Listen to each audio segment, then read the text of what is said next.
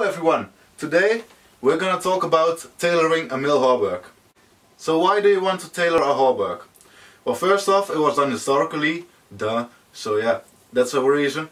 Second of all, because you're removing a lot of rings, you're also removing a lot of weight. And if you're tailoring it correctly, as you can see, you can wear it without a belt. All the weight is distributed, and that way it feels very nicely, it follows your movements correctly. That's just what you want to go for.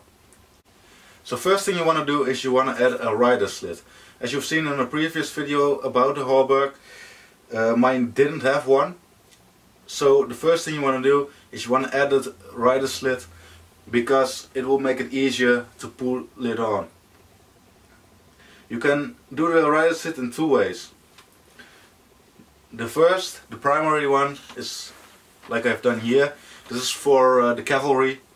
I'm reenacting a Norman knight, so well, they were predominantly cavalry, so that way this is a better choice for me.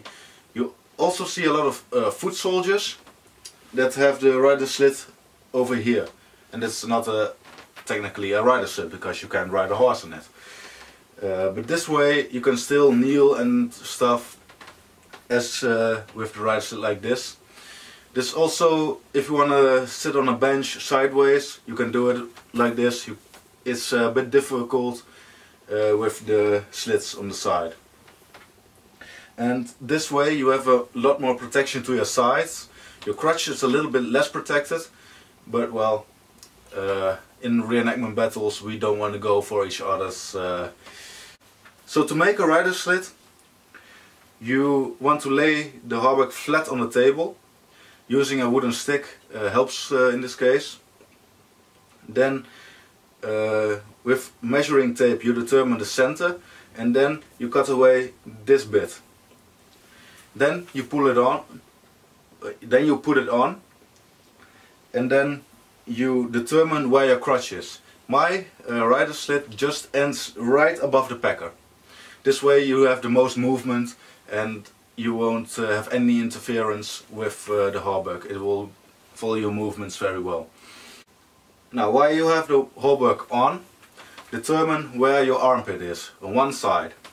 Then you put a marker there, like a tie rib or another piece of mail from a different color, and you put it in side of your elbow cavity, I believe. And you want to see how much the hauberk is too wide. You can determine how wide it is by bending over. If you see a bulge hanging, then you know, hey, it's way too big. So then you determine how much you want to cut off the sides, because that's where the tailoring is gonna happen. And you're gonna put both arms on each other, and at the point of the marker you're gonna cut away that part of the arm. And you're gonna do that symmetrically, so both ends will have the same amount of forearm removed. It needs to be very specifically symmetrical, because that will help you later. Now, to start cutting away, I cut away about such an amount in total on the sides. You just cut it away, you sew it shut, and then you put it on again. And if you think, oh, that's pretty good, then you're gonna add two markers on one side. One just about where the love handles end, and one just about where the rib cage ends. A little bit above that actually.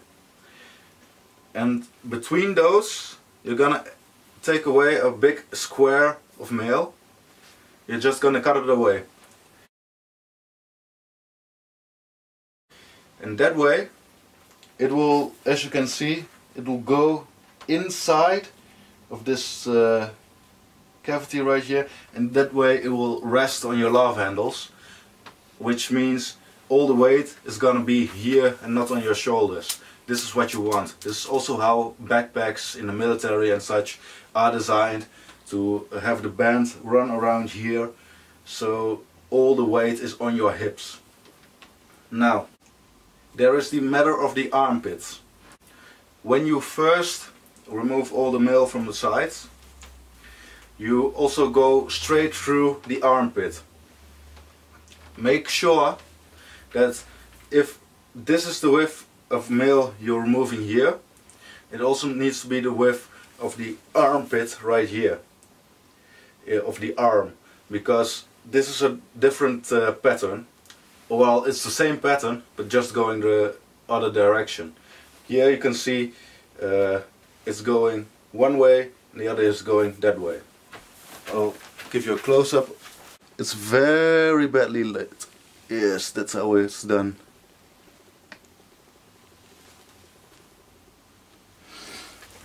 So you're gonna cut straight through there. And as you have a ready-made hauberk, then you also know how about the armpit fits together.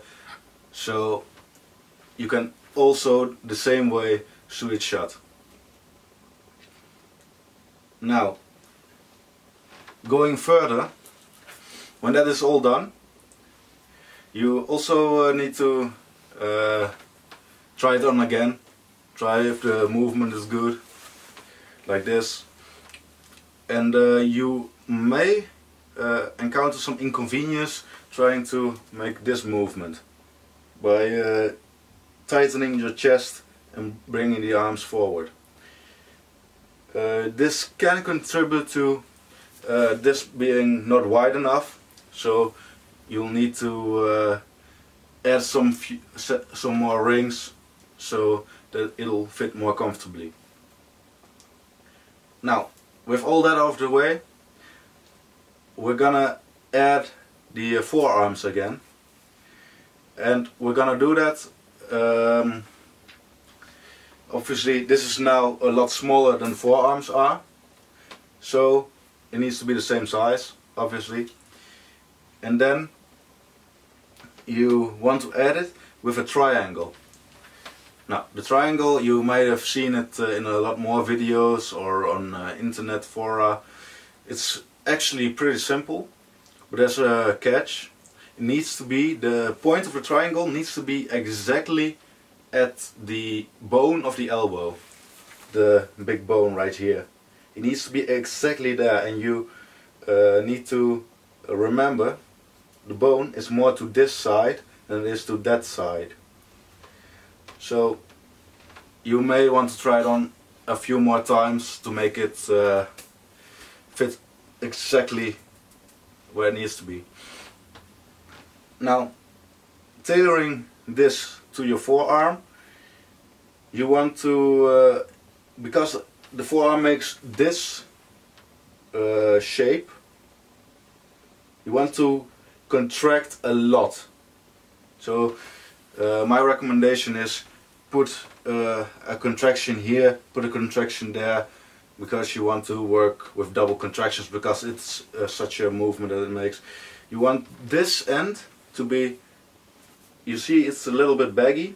That's on purpose, because you do want to be able to stick your hand in and out without a problem. So that's why they are better like this. But that's good. So if it works, it's good, and it fits very tightly around the arm for the most part, so that's good. So all in all, these are all the steps you want to follow tailoring a hauberk. The whole process, because a lot of trial and error was involved, took me about 2 weeks in total, with about every day about 3 or 4 hours of work on average. It's all because of the mistakes I've made and lessons I've learned, and some of the most time consuming things are the armpit and the elbow. So be mindful of that. You can make mistakes, just you need to recognize you've made a mistake and then also repair the mistake, because you want it to be very perfect, because else you will have a hard time. So if you've made a mistake and it means you have to go through a lot of work repairing the mistake, do so. It needs to be perfect to you. Because I have removed so much rings, I have enough rings to make myself something else, like one leg protector, a greave, or what I'm actually doing is making myself a coif to go around here, because I'm reenacting 11th century Norman knight, and well, almost all of them had a coif integrated with a hauberk. So yeah, that's what I'm gonna do. As you can also see, this is also a bit odd to some of you. I will make a separate video about that because it's an interesting topic. Also, I will show you the complete kit with the Norman helmet on, with the shoes on, everything in due time. If everything is completed, then the video will be done. One more tip I want to give: be very patient in your work. As I said, if you've seen a mistake, go through great lengths to repair that mistake. Doesn't matter how long it takes, just repair the mistake, make it better, and that way you'll be very, very happy about the hauberk. I am very happy about this one, because as you can see, as I've said, no belt required. This you don't see a lot. I've got something unique. It fits only me, and it fits very good. And that's about all I wanted to share with you. So if you have any more questions, leave them in the comment section, and I will see you in the next video. Goodbye.